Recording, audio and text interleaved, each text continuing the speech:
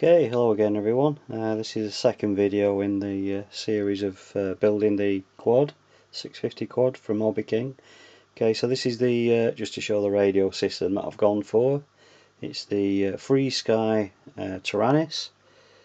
I've seen quite a few good reports on this one, so I thought I'd give it a go. Comes from China, so as you would expect, it's reasonably priced. But at the same time, I think they got quite good quality in there. So just have a quick look in the box. So this one, by the way, came from T9 Hobby Sport in the UK. Okay, so they had quite a decent price on it, and we also got the upgrade transmitter battery with it. Because I was told that the standard one isn't too brilliant.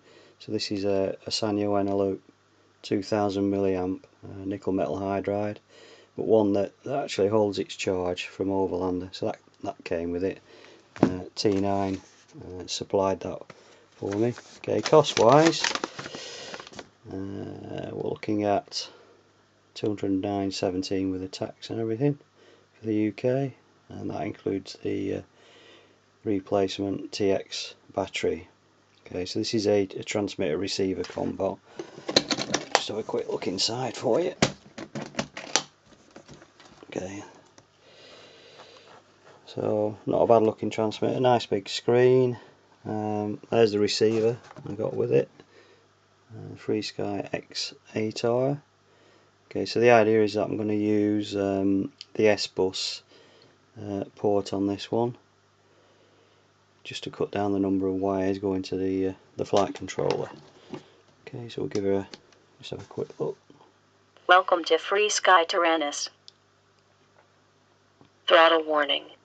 Okay. Switch warning. Oh. Another switch on somewhere. Maybe. There we go. Okay, so I'll carry on doing further videos and show you the rest of the kit that I've got.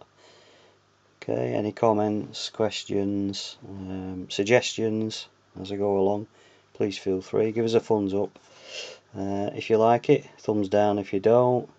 Quite open to any sort of constructive criticism. So I'll see you in the next video.